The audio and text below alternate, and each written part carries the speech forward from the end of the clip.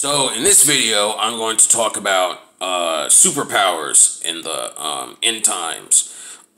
Just like A Change Is Coming talked about. She has a full thing.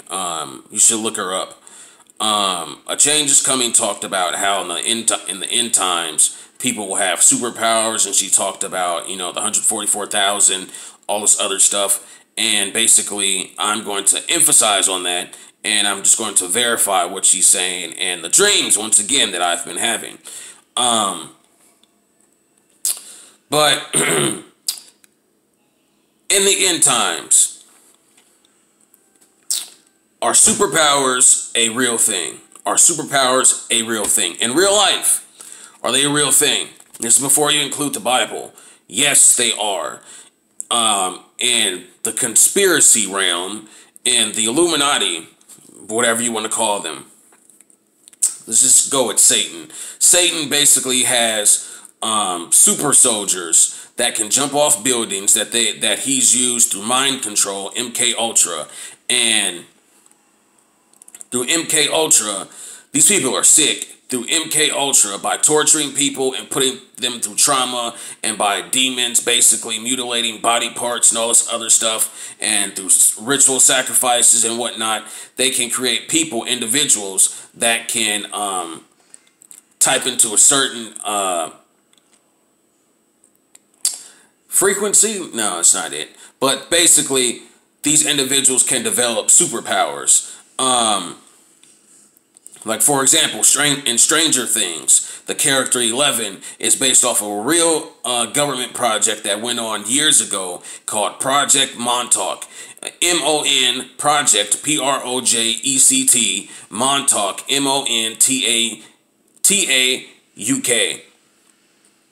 And you type that up, and basically everything that is shown in Stranger Things is what these people do in real life. They torture children, and this specifically with children. They torture children, and they basically, through a series of events, they basically develop psychic powers, like in Stranger Things 11, like the character 11 in Stranger Things. And so that's a real thing. And then there's another project called Project Superman, the saga of Andy Pedro. Type in that full thing, and on Google, Bing, or whatever the case is, and this is a story about a man basically who was under mind control, and they tortured him. They did god awful things to this man, and basically he said, and the reason why it's called Project Superman is because he literally could jump off of a building unharmed, and he would be just fine. And then later on down the road, he developed psychic abilities, and he was mutilating demons, reptilians, which are demons, and gray aliens, which are also demons. I gotta talk about that in later videos. So that's a real thing. And then there's also yeah, there's that. And then in terms of what was it? A Change Is Coming. She talked about the Men in Black. The Men in Black, even though you might know that term from Will Smith. And then it's also a cartoon. I grew up watching both. The real Men in Black are demons. They're not people. They appear. I guess I'm assuming. I didn't really do research into this, but from what I gathered from when I've been studying this stuff since I was 15. I'm 25 now. The Men in Black appear basically when supernatural events happen, or when they hear weird things. And A Change Is Coming talked about the Men in Black and how they want to collect the 144,000, their abilities and all this other stuff. And so the Men in Black are real. The Men in Black are not a joke. There's actually clips and footage of these people walking in the stores, and they do not look human. So there's that. And then in terms of the Bible, people with supernatural abilities. Moses had supernatural abilities. Moses, and before I even go into like certain characters that I know, the greatest gift, superhero gift, or whatever the case, or whatever you might call it, is faith, because faith can make you achieve things that is not humanly possible. Like when Moses parted the seas and he let the people out of Egypt. You might say that's a superpower. That's a real thing. That happened. A lot of people, and then there's a lot of people in the Bible, just through having faith alone, they could see God in person. Like Cain, Abel, King Solomon, Moses. Obviously there's Jesus. Those are just a few like off the top of my head, but basically these things are real. And it also and in the New Testament, it talks about the two witnesses in which they can breathe fire. So that's a real thing. So in the end times, and then also I wanted to talk about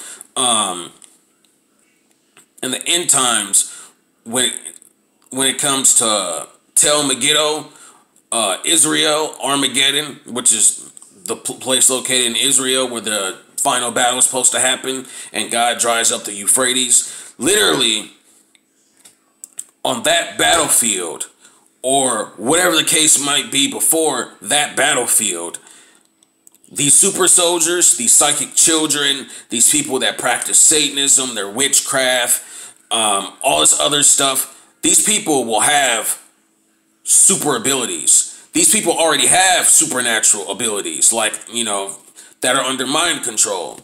And this is a real thing. So in order to combat that, obviously, God is going to basically give people superpowers in the end times to basically combat that. And another thing is,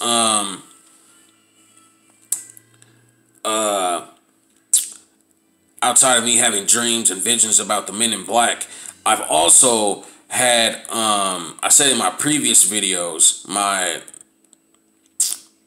first two videos, I talk about me seeing the Antichrist and basically how he can turn the rain into snow and whatnot.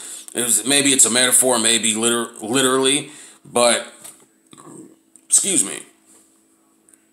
But that's the thing. And in terms of the Antichrist is supposed to be a rip-off version of Jesus. It's not supposed to be Jesus, but he's supposed to claim that he's Jesus, and all these false gods and these false prophets in different religions like Krishna, the fifth Buddha, the fifth Buddha, Krishna, Jesus, then there's a lot of other stuff. I had pictures and stuff of the stuff saved on my phone. But regardless, I wouldn't be surprised if that person is a shapeshifter. Then there's, what else is there? Man, this is a lot. Then I had this dream in which the lady that talked about change is coming, she linked the link. She provided a link for the lady, and she was talking about flying cars and the shift change and to not lean on your own understanding. And literally, right after I watched that video, I was giving a dream and a vision in which I have it written down. I saw Jesus, and I had an out-of-body experience, basically. I saw Jesus, and it was gold. Again, literally, that color, it was gold. And then literally, I saw Jesus. He took me by the hand, and basically, I was in a field. On one hand, I was walking with Jesus, and there are green pastures, and since I see God a lot in my dreams, I was holding the hand of God, literally his hand was holding mine while I was walking in the field next to Jesus. And literally on the other side of that was another version of Jesus, but on the other side of that field was a Jesus, was an individual that looked like Jesus, but he was grinning at me. He was mean-spirited. There was no green pastures, and basically there was no life on that field. And within that same dream, basically, it talked about, God told me about, hold on. In that same dream, that Jesus was responsible for enhanced surveillance. God kept telling me these things in my dream, like enhanced surveillance, spying on people. This individual wants to do that. And then that individual is also responsible for putting people in concentration camps, using the military to put people in concentration camps and FEMA coffins. And that person...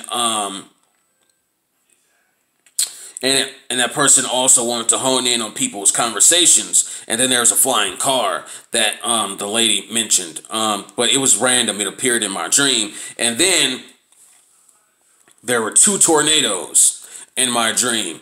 And then you go from I went from the field to basically an open road. And it's sort of like how you see like in horror movies or in movies in general, where there's just like a one-way road, you know, sort of like in the country or whatever the case is. And basically I was on a one-way road, and basically there were 2 tornadoes. There were 2 of them. They were deliberately close to each other. One tornado, they were both black. That's also significant. I mean, black tornadoes are not a good sign. And I'm not even a weather person. There are 2 black tornadoes. And one of those tornadoes, it represented war. It represented the coming war that we're about to go through with all these countries that want to bomb us, with China, Russia, Iran, and all this other stuff, since Babylon is falling, America is falling, and all this other stuff. And then that tornado was small. And then the other tornado, basically, behind it, basically was 10 times bigger than that. And that tornado represented superpowers. It represented the individual. It represented superpowers in general. And from what I previously talked about, sorry for going on everywhere, but basically it represented superpowers. And people think that this war, or whatever the case is going to be the most frightening thing ever, when literally... I remember when a change is coming, when she linked the lady that was talking, she said something about lean not on your own understanding. Something that God told her. And this is absolutely not going to go the way that people think this is going to happen. I think I watched a video a long time ago. It was like last month. And it was talking about, I think it was talking about America was getting bombed and invaded, and then literally people, you know, there were zombies and all this other stuff, but then people were developing superpowers, and in which case superpowers are going to be 10 times more deadlier than any war, because superpowers are going to be connected towards the end times, are connected towards the 144,000, are connected towards the Antichrist, and of course the psychic children and the super soldiers that the government has, that actually all governments probably have, to be honest. So I have to cross that out because I talked about this. So there's that, and yeah, and that's pretty much it. And I can say this about the whole superpower thing, is that things are absolutely not going to go the way people think they are. And to even put this into perspective, I want to say this for the shift change video, but I forgot. I don't practice this stuff. But basically, look up a card game called the Illuminati card game. I have it in my house. And that card game, they plot out everything. This stuff is a game to these people. They plot out everything. That card game literally tells you all the stuff that they want to do. I've recently bought it, but they put in newer stuff and whatnot. But look up a card on Google Images or on Bing, B-I-N-G, and type in Illuminati card game and type in interesting times. And it is literally a guy in a t-shirt with a question mark with a question mark on it, and behind him is chaos. And if you can, it's a hard thing to understand. I don't have it. That's actually the one card I don't have. But these people know, the devil knows that not everything, you're supposed to be going through a 7-year tribulation period. Not everything is going to go according to plan.